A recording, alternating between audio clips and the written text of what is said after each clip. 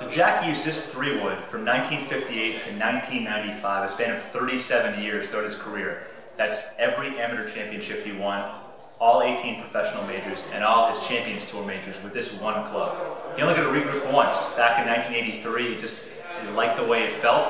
Had all his other clubs regripped very often, but that club, he just loved the way it felt in '83. So a lot of great shots in that club, and when he came down the stretch in some major championships, whether it be the 1972 US Open at Pebble Beach, 1986 Masters, and he needed to hit a straight drive down the middle, he used his 3-wood to put it in play and give himself a chance to win.